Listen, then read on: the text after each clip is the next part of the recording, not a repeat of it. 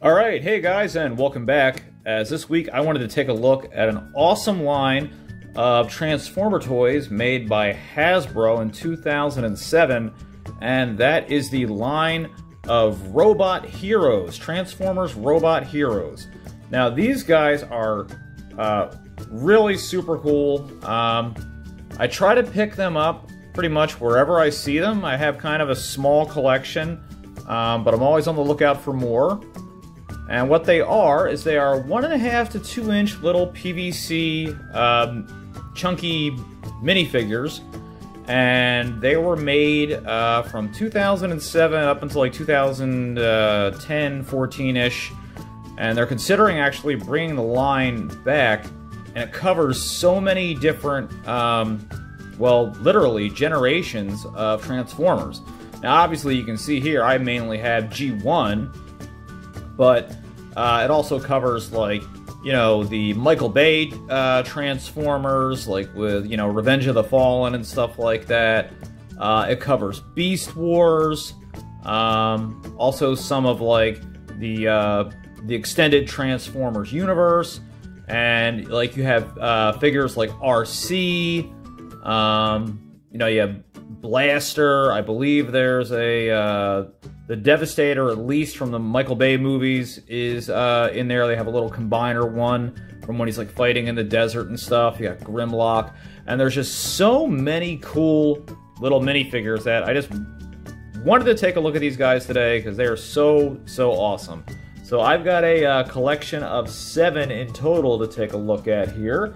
So let's start out by looking at the good guys. Of course, we'll take a look at the Autobots first, and then we'll move on to the Decepticons. And up first, we have Rodimus Prime. Or, well, I guess Hot Rod. This technically wouldn't be Rodimus Prime, but whatever, you know. Same Autobot, really, just 2 different modes. I'm sure some people will disagree with me on that point. Well, this guy here, he's a little sun-faded. And you can see under his arms what the red color should look like. But overall, I still think that he looks pretty good. You know, definitely has some paint wear and stuff like that, but I love just the posings and the way these guys look. The articulation can vary widely from little figure to figure. He's got his exhaust cannons there, his like laser blasters on the front. He's got his rear spoiler on the back. They stand really well. They're really posable. Most of them, at least the heads. This one, the head does not move. Most of them, though, usually the heads and the arms will move. Some of them, the torso will move. Let me just make sure the head isn't stuck. Yeah, his head does not move, unfortunately. But, pretty cool looking, and just a really nice looking little PVC figure. Unfortunately, although his color is pretty badly faded, but still looks pretty good. So we'll put him back. And now let's check out Ultra Magnus. And man, does he look good. Like, all the colors pop so well on him here. And I love the different poses you can put him at. Like, he's got his fist here, like where he's like, you know, ready to rally the troops and stuff. I believe his head, yeah, his head turns, so you can turn the head on him. And I like how he has his finger pointing, like, you know, leading the troops into battle and stuff. I don't believe he pivots at the waist, no. But the colors, like, they just pop so great. He's got his little missile there, the white, the red, the blue, the yellow, the silver, with the exhaust smokestacks on his helmet there. Everything just looks fantastic, and that is a really fantastic little mold where they kind of remind me of Battle Beasts in a way, like, since they're so small. And he just looks awesome. Definitely one of my favorites. So much color going on here, and really done well. Really pops great. You can almost hear the voice of Ultra Magnus just looking at this little guy. And another fun one, of course, we have Bumblebee. And this is just like a silly pose. And this is kind of like what I always remember, like, Bumblebee doing. Like, he's always just, like, rushing into battle. Always very courageous, but never really knows what he's doing. And he's, like, always waving for Optimus, or, like, Ultra Magnus or Hot Rod or Rodimus Prime, and he's like, "Oh, Hot Rod, help!" Or, you know. And I don't know, just that kind of looks like him, I guess. And yeah, not a lot going on, but the colors look good. His pose looks good.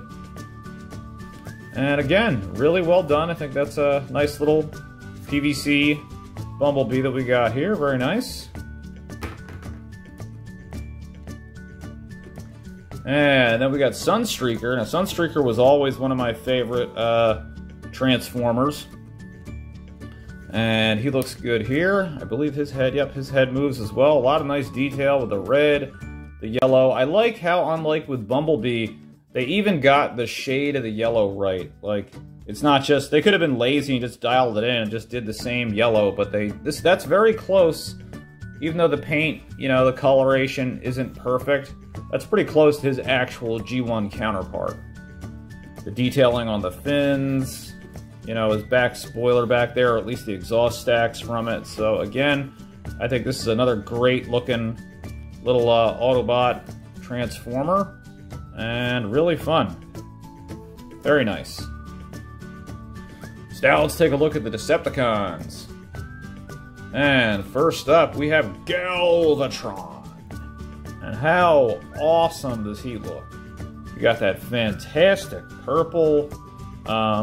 His head is just, I think it's one of the best looking heads, and as far as like animations, poses, like he really looks good. I think the sculpt is just so on point here. I don't know. Yeah, I'm not, maybe some of them didn't move at the waist. I thought that they did. But anyway, like the fact that you can rotate his cannon, and then with his fist and everything, like how great does that look? Like you just want to have him like with Starscream and be like, "Will anyone else attempt to fill his shoes?" Like he just, that is a really, really good looking Galvatron. And there's not a lot of Galvatron stuff out there, and his G1 figure was kind of terrible because it's just so chunky and ridiculous looking. So this is a really, really nice Galvatron, even though it's in a small size. Looks really awesome. And now, of course, this one's definitely one of my personal all-time favorites because it's Shockwave. And I have my Shockwave that I had when I was growing up, and he was one of, you know, always, of course, going to be one of my favorite figures because I remember playing with him and everything. So this little mini version of Shockwave is awesome. And again, I know I probably sound like a broken record, but the sculpts on these are so good. They're so well done for their diminutive size. And he's got a little paint wear on his you know, his plasma cannon there. But the little ears, the one eye and the face, the chest with the Decepticon logo, everything looks really good. You got the hose around the back. You even had that little part of when he's in his laser mode that flips up onto his back, his energy backpack that powers his plasma cannon there. And yeah, looks awesome. Awesome, awesome, awesome. Another fantastic looking figure there. And last, but certainly not least, we have the leader of the Insecticons, Shrapnel. And he was always so funny in the cartoons. Like, he had such an ego, and his voice was just so hilarious. And like, I love his look. I love the visor for the eyes, and I love even with this different shade of purple how like you can see with all of these different Decepticons, you could easily have just done one shade of purple, but there's tone variations, and even in this, in the sculpt, to separate it and make it look different, you can see how like segmented the different parts are of like his fingers and hands. So he has more of a cell shaded kind of like comic book art style look to him, and it just looks fantastic. Like, you know, his giant like beetle scarab fins or whatever there. He's got his, you know, he's got his little laser blasters on his arms. Just the little details, like the little red lines on the arms there. I love the big chunky feet. You know, plus the smile, the smirk, like that's so great. He's got the gold chest plate and some nice detailings around on the back. And just what a fantastic looking little character. And I love just these like huge poses for little figures. Like there's so much going on. Like for something so small, they're brought to life so well.